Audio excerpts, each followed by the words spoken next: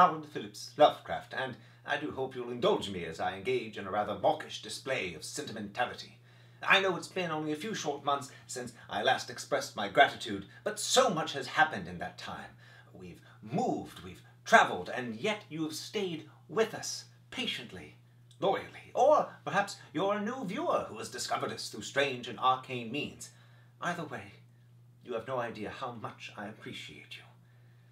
You've helped make this program what it is. For the last 4 years, you have tuned in week after week to see me try to make your world just a little more strange. And I appreciate it. 4 years. Imagine. I could have used that time to go and finally achieve a college degree, but I think we'll all agree that this is a far wiser use of that time.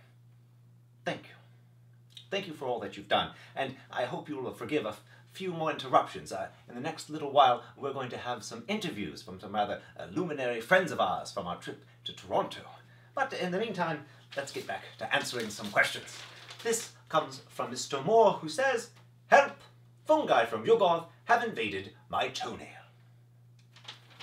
Well, Mr. Moore, I'm afraid there's nothing for it but to top off the foot.